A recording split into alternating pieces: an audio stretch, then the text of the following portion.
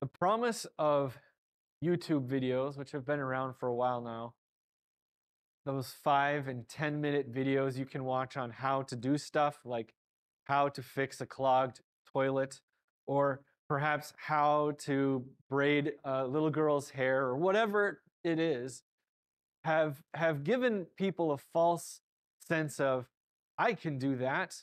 I can do it myself. In fact, we even call it that now. Instead of saying do it yourself, people call it DIY, right? You can do it yourself. And so I admit I have watched plenty of DIY videos on how to fix things around my house or in my car or whatever. And it doesn't always go so great. Just because I watch a video on how to take apart the drain under the toilet if it's clogged, or the sink if it's clogged, doesn't mean I'm very good at putting it together again. And so last year when the shower broke and I thought, oh, I know how to fix this, go to the store, buy some parts, take the drain apart after watching the video, only to realize that the parts I bought don't fit. Time to call someone to come and fix it because I can't do it. I'm not a plumber. Go figure. Or maybe I saw another video and thought, oh, I can fix this broken fan in my car that's squeaking and making all this noise. I'll just do it myself. Only to find out that it's much harder than even the video made it look. And so I found myself phoning my father-in-law, who happens to be very good at fixing cars, going, if only he were here and he could fix it for me. Now, maybe you've never done that, made that mistake, but I'm guessing that uh, you have once in a while felt like you need to call in help because you can't do it yourself. You need someone who knows what they're doing, who actually understands these things and can make them work, whether it's some project in your house or your toilet, or maybe it's doing homework. Hey, I need some help with this. It's really hard. Or filling out your taxes when that time of the year rolls around. We need help. Who do we call?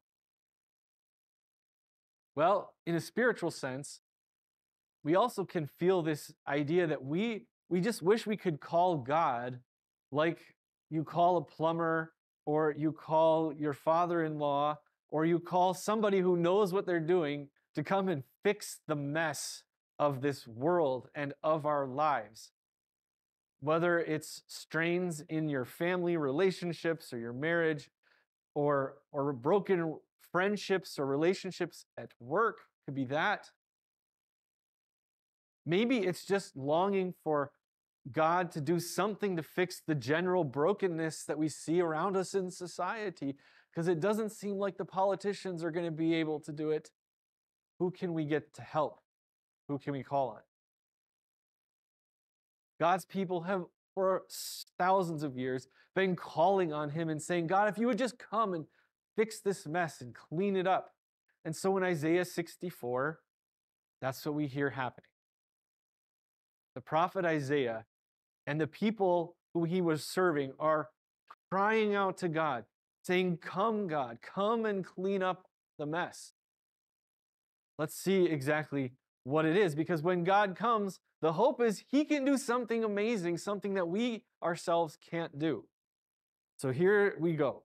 Starting at the very beginning of the text, it says this. If you want to follow along, it's in your service folder.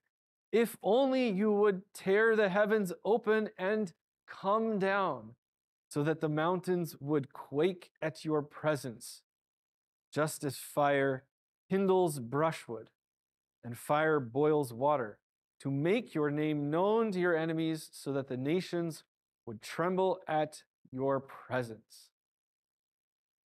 So as Isaiah is writing these words down for us, he is calling on God, God, come down and clean up the mess that there is in this world. Now, in his day, the mess happened to be a specific threat that God's people faced from a specific nation called Assyria. Now, if you know anything about ancient history, The Assyrians are up there in terms of nations who did some pretty nasty stuff. They were known for being one of the most violent peoples to ever live. They didn't leave prisoners, they killed all kinds of people, nations that they invaded, and the rest that they didn't kill, they took them away from their homes in exile. And so when Isaiah is saying, "Come down, Lord, come down and fix this mess," he's thinking, and the people are thinking about what God can do to restore peace for them and to clean up the mess that was caused by the fact that they were under threat from the Assyrians. By the fact that in one story, in Isaiah's life, the king of Assyria, a man named Sennacherib, surrounded their city, Jerusalem, with an army 185,000 men strong. God, what can you do about that? We don't have any way to clean up this mess with the Assyrians. Now, here's what Isaiah's hope is, and it's our hope too. For when you did awesome things that we did not expect, you came down, and the mountains trembled before you. Since ancient times, no one has heard, no ear has perceived, no eye has seen any God besides you, who acts on behalf of those who wait for him. You come to the help of those who gladly do right, who remember your ways. Now, maybe Isaiah was thinking back. He's thinking back to all these stories from long ago, like the ones that we read in the past few months. Like when God rescued his people, Noah and his family, in the ark.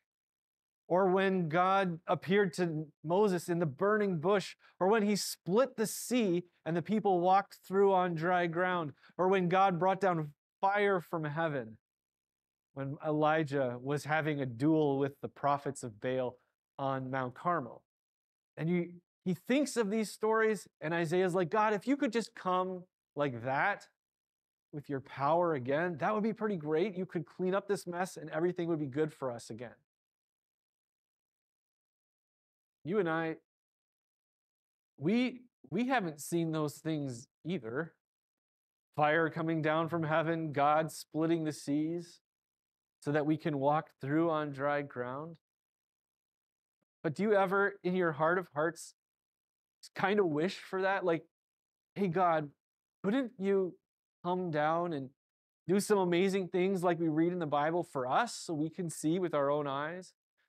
So you can give us peace in this world again in the same way? I mean, it doesn't have to be like a huge thing. Maybe just fix my broken drain. That would be pretty nice. Or help me with my failing relationships. That would be good too. God, if you could come down in those small things, could you also come and heal my parent who's sick, or who's my friend who's not doing well? Can you just come and fix what's wrong in this world? I know I've prayed prayers like that. I bet you have too. It's sort of the heart that cries out to God with words very similar to what Isaiah is saying, praying for him to come, and then wishing that he would. But then we have to remember the stories we have right before us here today, like even the story of Zechariah.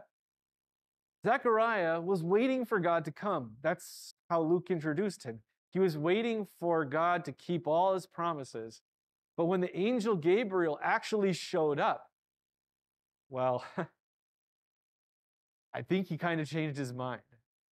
He didn't believe the angel's message that he and his wife were going to have a baby, John the Baptist, even as an elderly couple. And all of a sudden, Zechariah found out when the angel said, "You're not going to be able to talk," that actually the problem was him, was us. And this is the realization that Isaiah comes to. But when we continued to sin against them, you were angry. How can we be saved if we remain in our sins? All of us have become like something unclean, and all our righteous acts are like a polluted garment or like filthy rags, Isaiah says. All of us wither like a leaf, and our iniquities, our sins, carry us away like the wind. No one who calls on your name, striving to take hold of you, for you have hidden your face from us and made us melt because of our sins, because of our iniquity.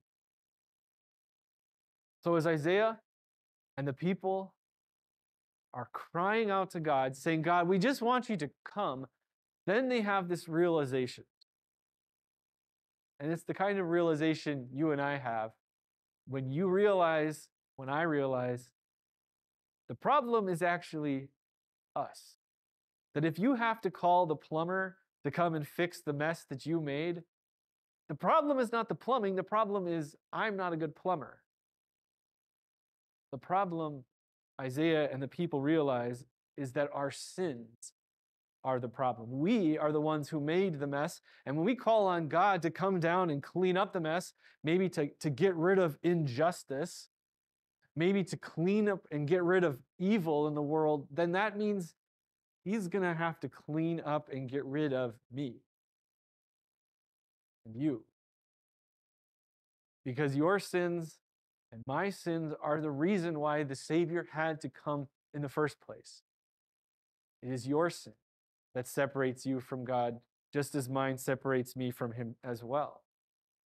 And so when Zechariah calls out, or when Gabriel calls out Zechariah because he wouldn't believe, well, that's just one more sign of how we are the cause of the problem, why God has to come down in the first place.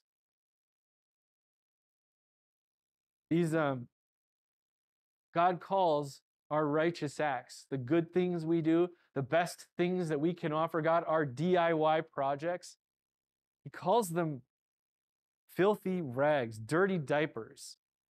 Used feminine products is literally what he says in this text. That's kind of gross when you think about it.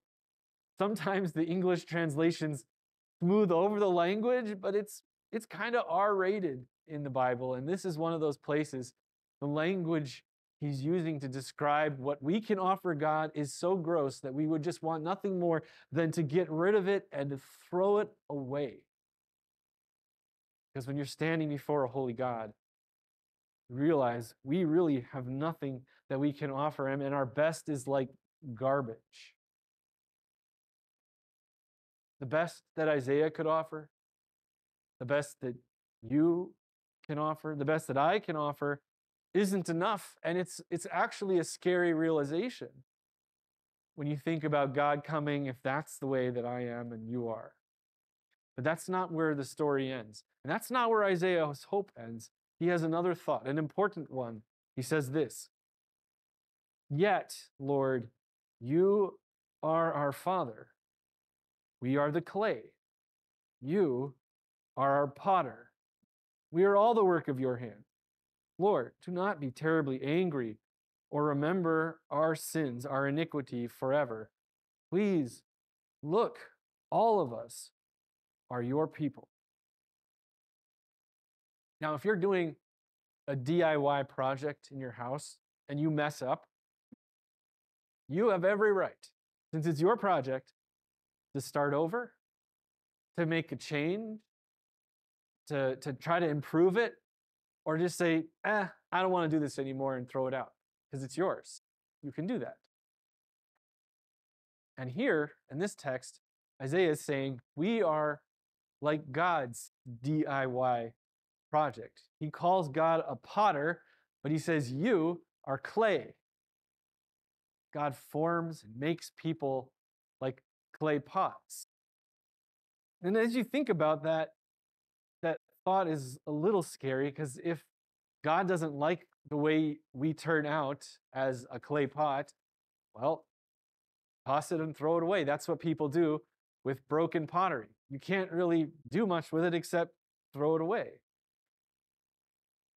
But here we have this promise, though, from God, that He is not just going to throw you away like a broken piece of pottery, because He's not just a potter and we are not just His clay. We're not just his DIY project. God is also our Father. He has formed us and made us, yes, but he loves us and cherishes us as a father cares for his child, his children. And so when things don't go smoothly with us, like when parents have little children who make messes and have dirty diapers, we don't just say, well, I don't like this mess, so get rid of the kid too with the dirty diaper. No, they clean up the mess. They make it new again. They put a fresh diaper on that baby bump. And they clean up the house that is otherwise in the shape like a tornado went through because the little one was there. This is what God does. And how he does that is he literally becomes one with us. Jesus came down into this world, like I said to the children, wearing diapers as a baby at Christmas so that he could clean up the mess that we made. Now, in my house, when there is a mess to clean up, particularly a mess with toys, a mess that the kids have made, and you say, we sing the cleanup song, clean up, everybody, everywhere, clean up, everyone, everybody do your share. Do you think that the kids are always jumping up and down and say, oh, I'll clean up your mess too? No, it sometimes takes a little arm twisting, right? And when it comes for us to clean up our own mess, that's how we feel. We want someone else to come in and do that, and that's exactly what Jesus does. He comes to clean up the mess of this world, the mess that you made and that I made. He's not afraid to roll up his sleeves and get dirty with us. Now, there's a good story in the beginning of the Gospel of Mark that illustrates this. In the Gospel of Mark, which is going to be the main gospel text that we use during the next year of worship, starting kind of after Christmas, actually. Jesus appears to this man who had a disease called leprosy, which was a disease that made him feel unclean. So unclean that people actually would kick the people with that disease, leprosy, out of the village. They didn't want to catch it. And Jesus comes, and he doesn't just say, oh, I'm gonna keep my distance from you, like you and I might keep our distance from somebody who's got a runny nose and is coughing.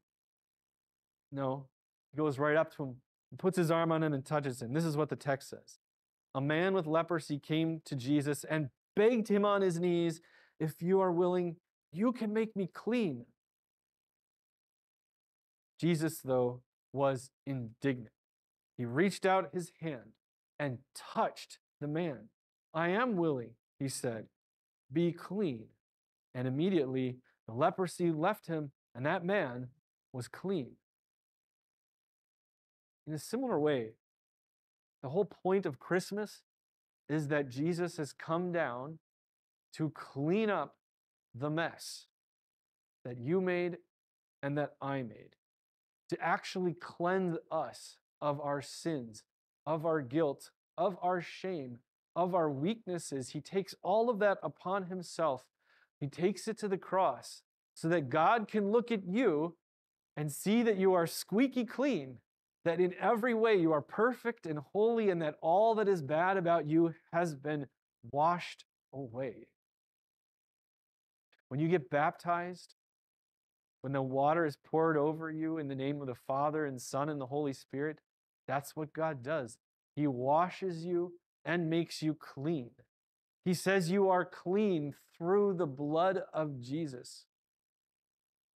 This is what it means for our Savior to actually come down into our world.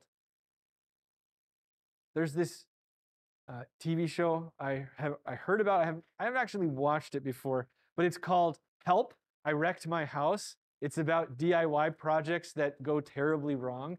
And so when people try to do something crazy to their house and they mess it up, they make it really bad, they call the people from this show and they're like, oh, we'll make a TV show about it. And they bring in professionals, the kind of people who can make a house that looks like a disaster or a dumpster fire into a show house that's so pretty on the inside that they want to make a TV show about it. Spiritually, this is what Jesus does. He comes and he makes us into this kind of show house that you can show off to the world and say, look at how good things are. Because in God's eyes, God looks at you in Christ, and you're not just clean, you're holy and perfect and good. And all the things that you do are washed clean as well, so that God sees your good acts, your good deeds made right in the blood of Jesus as well. So as we look forward to Christmas and cry out with Isaiah and all the people, Savior, Savior Jesus, who is the Savior of the nations, come. We have this hope, this that one day when Jesus comes again, we are going to look just like this story describes, made clean, perfect in God's sight. And the whole world will see that is exactly how you are in Jesus. Amen. Please stand.